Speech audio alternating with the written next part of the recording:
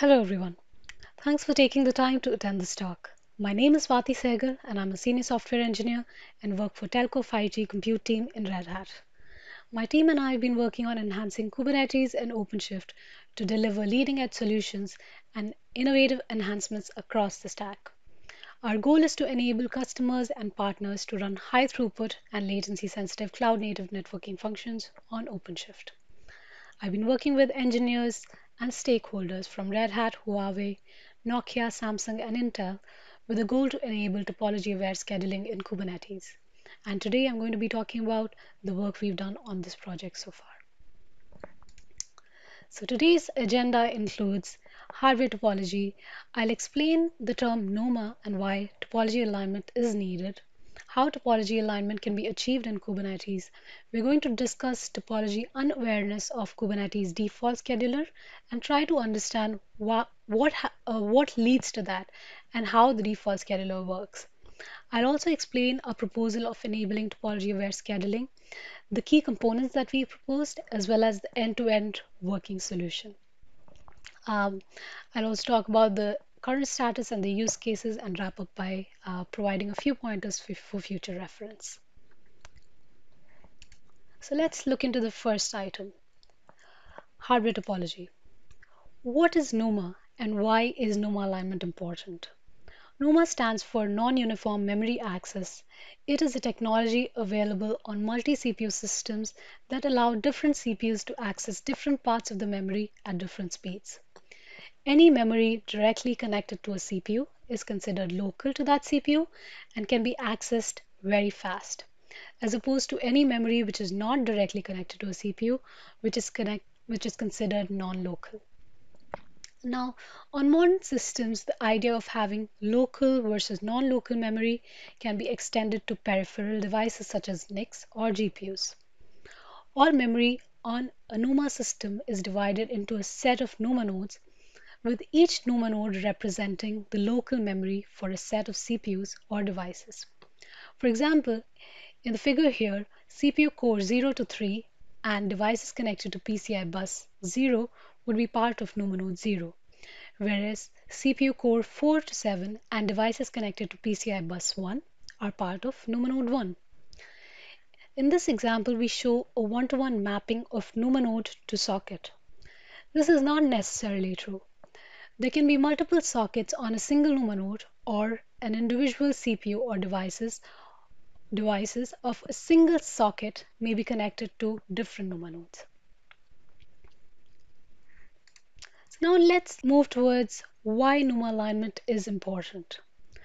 For performance-sensitive applications in the field of telco, 5G, machine learning, AI, and data analytics, CPUs and devices should be allocated such that they have access to the same local memory.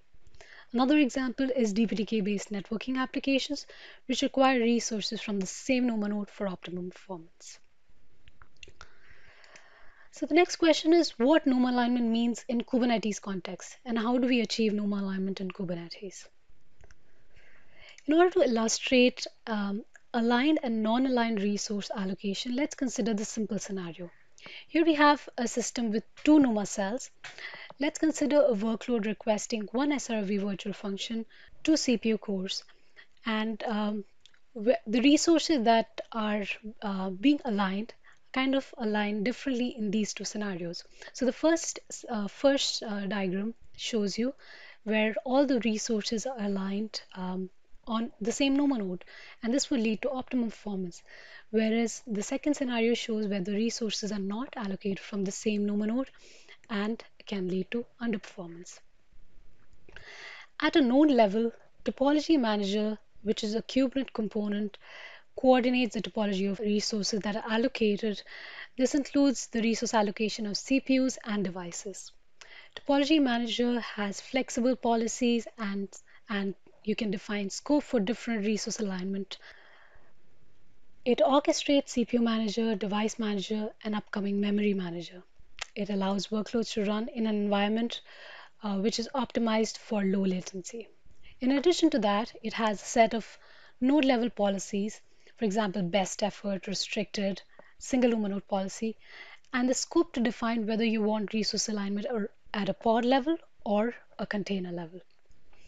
It basically orchestrates resource managers, which I mentioned, like CPU manager, device manager, by gathering hints from them and using those along with the policies to align resources, allowing workloads to run in an optimized environment for which is optimized essentially for low latency. So now that we know that Topology Manager takes care of resource alignment, you might ask, what's the gap here? Topology unawareness of Kubernetes default scheduler. So the challenge is that the default scheduler is topology unaware.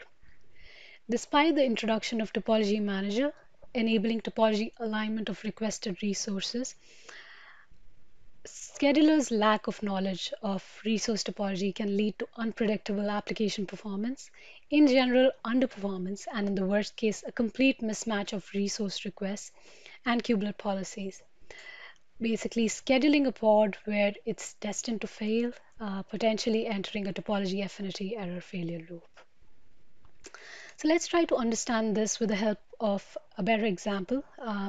So we have two worker nodes here, worker A and worker B, with 40 CPUs and 8 devices split equally across NUMA nodes, meaning that there are 20 CPUs and 4 devices on each NUMA node on each worker node.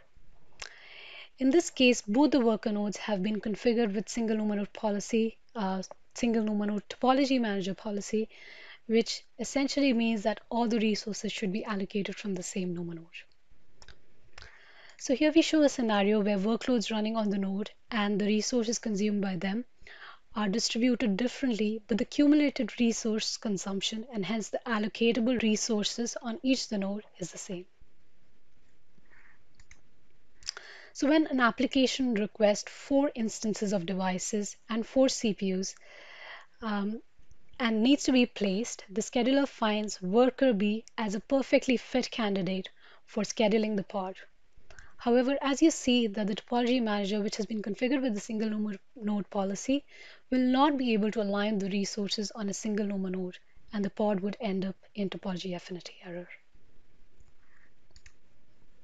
So let's talk about how the default scheduler works.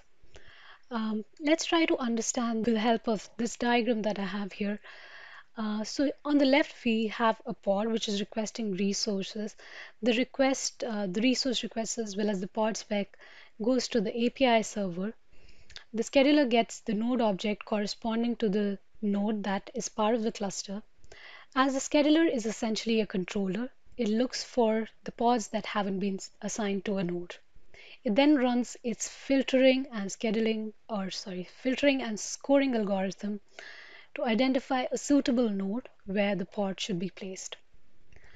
Once a suitable node has been identified, it updates the pod object and captures the node name where it should run.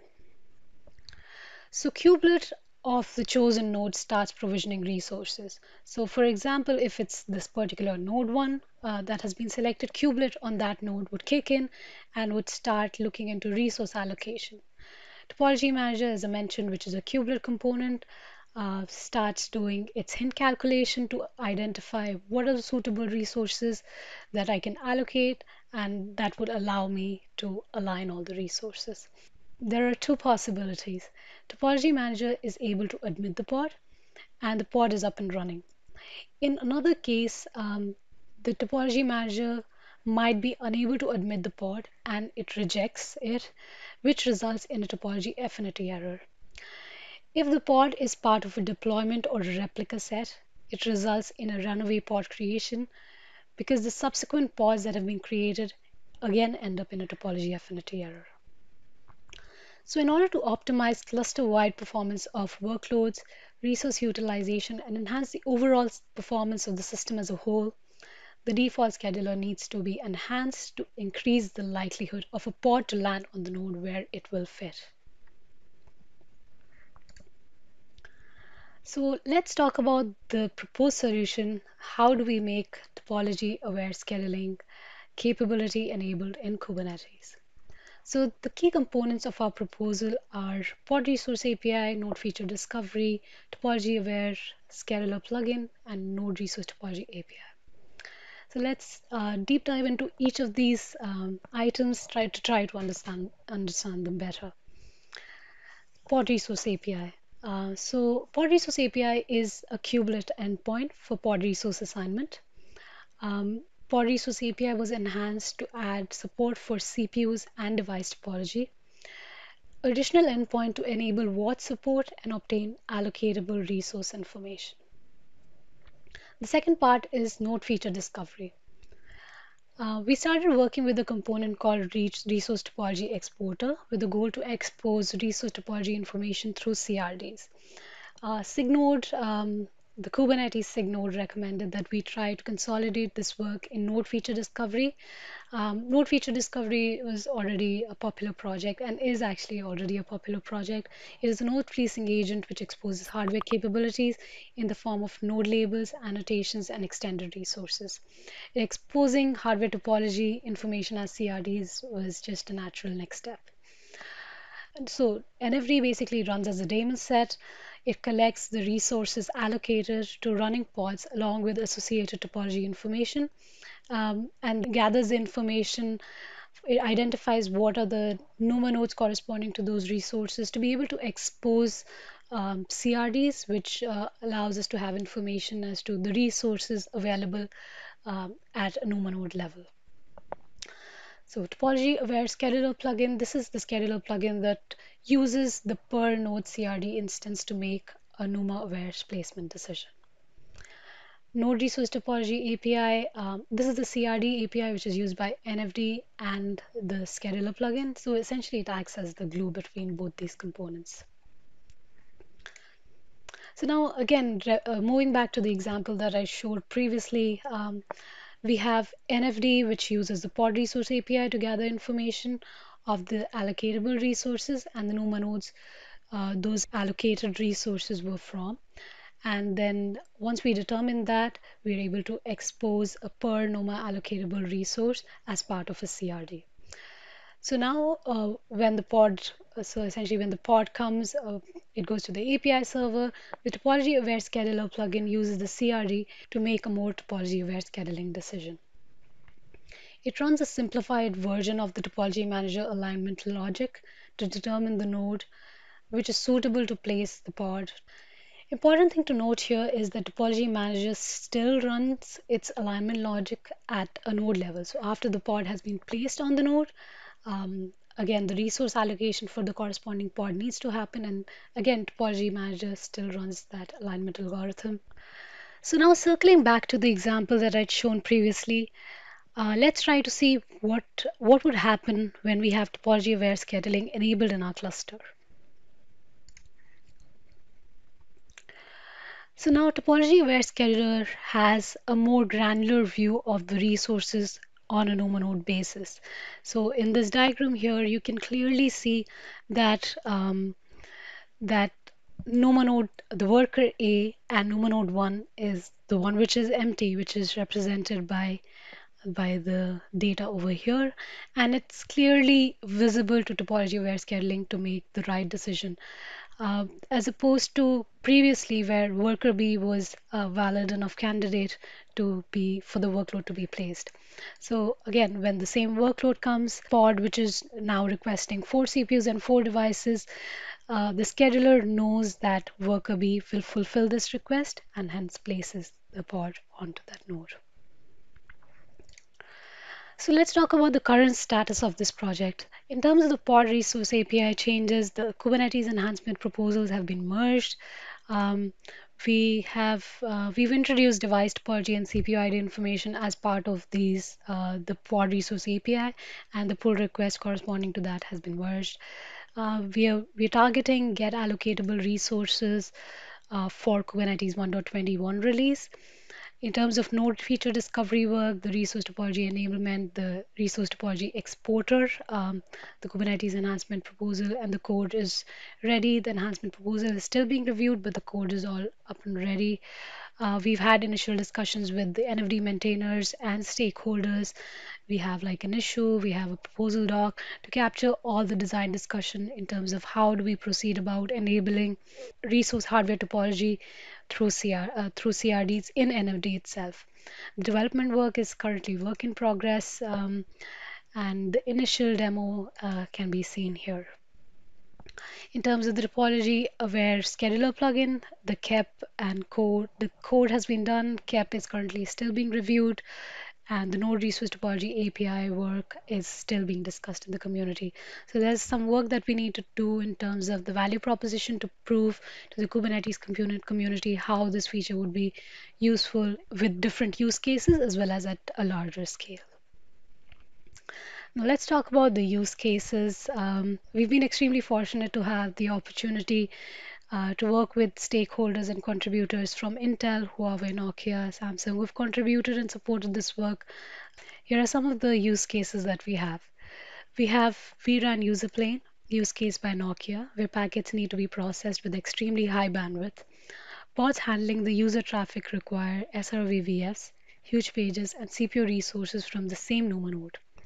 Due to failover requirements, the scheduling of these pods need to be extremely reliable. Use case from Samsung is about performance intensive high throughput network functions or networking applications for containerized 5G deployments and MEC.